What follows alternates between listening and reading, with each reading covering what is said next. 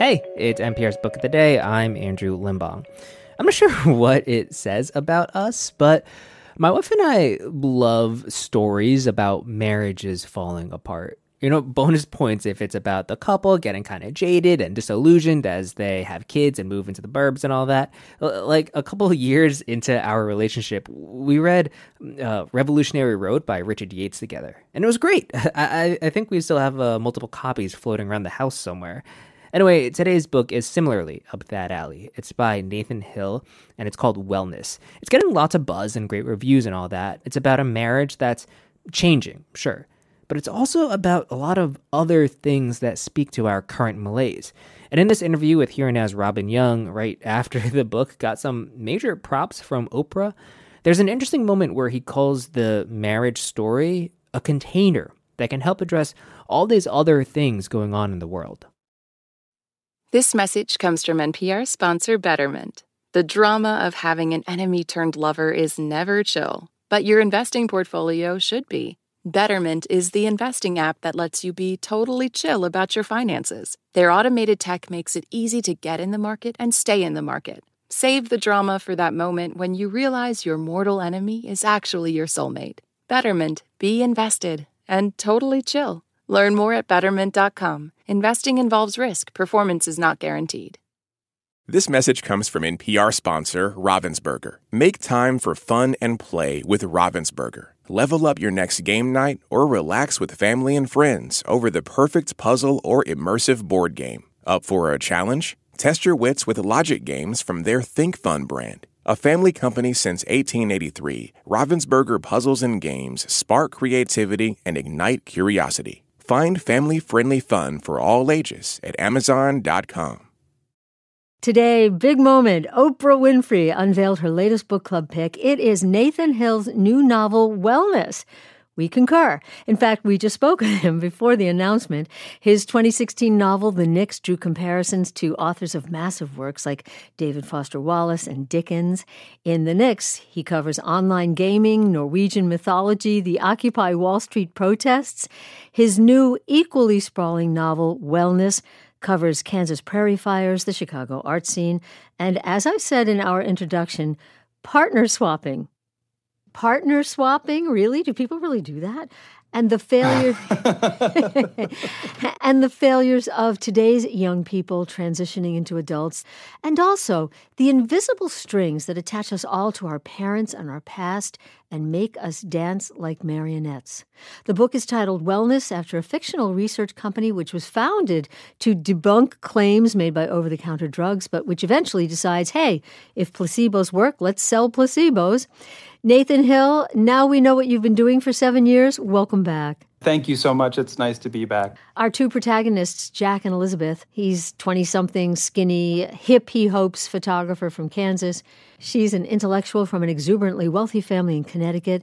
When we first meet them, they're in their 20s.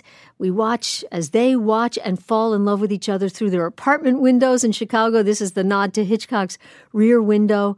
Where did you get this beginning thread for this? Believe it or not, the first scene of the book was written about 20 years ago.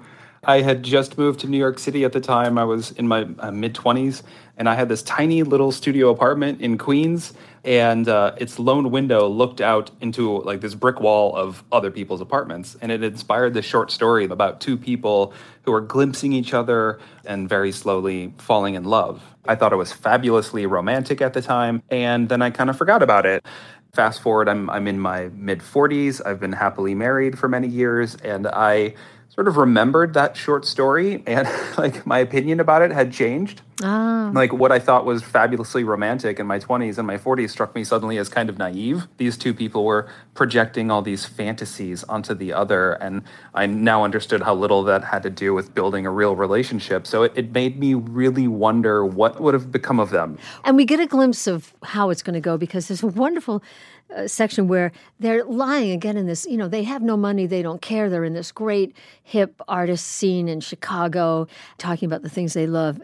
She says, lobster rolls warm with melted butter. He says, cheese ravioli out of a can.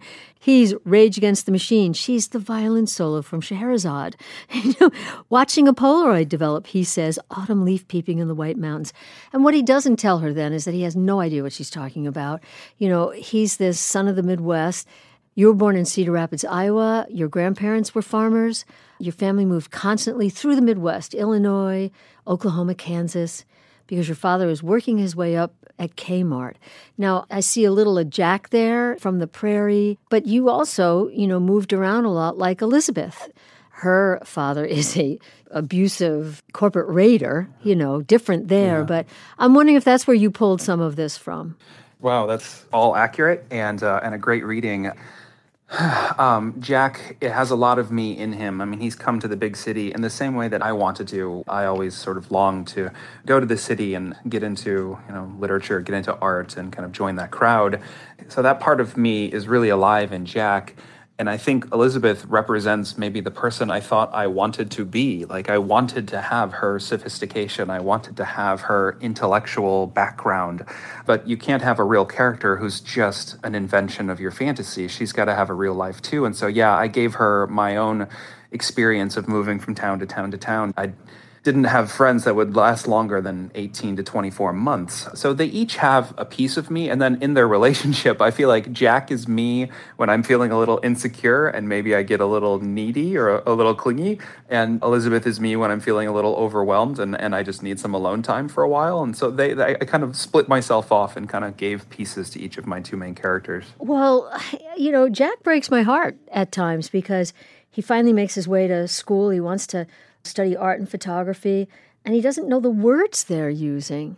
And look, we have a divide. We have a class divide, a cultural divide, geographic divide in this country, and my heart aches a little bit for him. And by the way, he then goes on to accidentally, let's just say in a private act on his computer, an act that should have been really embarrassing, but he turned it around, he flipped it around and called it art, and the professors fell for it. You're also deflating a lot of egos in that academic area. Well, yeah, I mean, I remember the first time I went to a college art history class, and I did not grow up going to museums. So when I got to my first art history class, I remember being blown away by art I was seeing for the first time and how everybody else was already bored with it by now. It was like, I felt like I had to keep my mouth shut for like 10 years until I caught up with everybody. Well, but you get across, I think, some important feelings from people in the middle of the country. Something about Boston or New England painters trying to depict the Midwest or the Kansas prairie. They can't. I mean, you really do fling a lot of that throughout the book of... I do, yeah. It's possible I have a little chip on my shoulder about being from the Midwest, and I do really love that landscape. I write about the Flint Hills of Kansas, and I find that landscape just so beautiful and so peaceful. And it's true that landscape painters in the Hudson River School came to the prairie and did not know how to paint it. But then there's so much more. Suddenly we're in a kind of a high-tech research company, this wellness company that's testing, as we said, these products and then ending up selling placebos. We're spending pages on the algorithm that Facebook uses to engage users more and more, shovel mis- and disinformation at them. There's this constant flip-flop between the almost noir of the early meeting of the two and the prairie in Kansas, and then this modern-day life that's just hammering this couple. They have a child. Suddenly, all thoughts of being an artist and, living that bohemian life are out the window. They're trying to buy a condo. She is exhausted, believing that she has to do everything the way the latest article is telling her to do with her child. And it feels to me like both of them are not facing something from their families that becomes a new character in the book, this history. This is what brought me back to writing about these two characters. Why I wanted to write about a marriage is that the marriage story seemed like a nice container for a lot of the things that I've been really concerned with lately. It's not a big secret that over the last several years, it's been a challenge just getting everyone to agree on what reality is, just basic facts. A lot of people in my own life that I thought I knew pretty well suddenly seemed like they were living in just radically different fact universes from me. And so I was really interested in exploring the stories we believe in about the world and the delusions and fantasies that can sometimes substitute for reality. And a love story is full of fantasy. So I decided to write this love story that would be a kind of Trojan horse for all of these other concerns that I had about how our worlds are shaped by the stories we believe in. So placebo became part of that. The algorithm became part of that. The art became part of that. So I like doing this. I like taking a central theme and fragmenting it and looking at it through a variety of lenses. Did you actually go to a suburban club for couple swapping? I was wondering if anybody was going to ask me that. And? The thing I really appreciate, so I have friends who are, in the lifestyle or polyamorous or... Really? And like the thing that I really appreciate about what they do is that I think a lot of people who are cis hetero like myself, we have a sort of default story about what marriage is supposed to be. It's the kind of high romance, one person for life kind of story. And of course that works for a lot of people, but what I really appreciate is that there are people out there, there are whole communities who are telling different stories. And of course, this is a book about the stories that we believe in, and one of those stories is about what marriage is itself. And so it seemed appropriate to bring that element in there in a marriage story. Okay. Well, Nathan Hill, we should say there's terrible sadness, but there's also sort of a rebirth.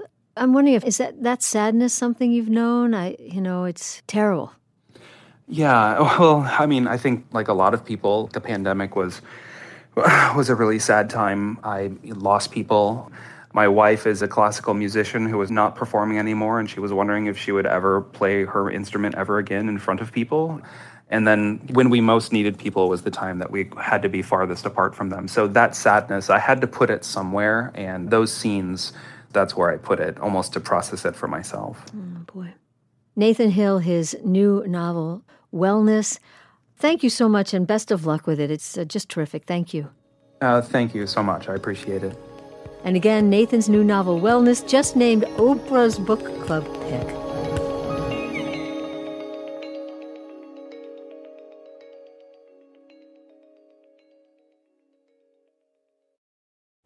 It's fall, so maybe you're figuring out your Halloween costume or where to order a pumpkin spice latte. And if you're figuring out what buzzy movies, TV shows, and music you should check out this fall, we've got you covered.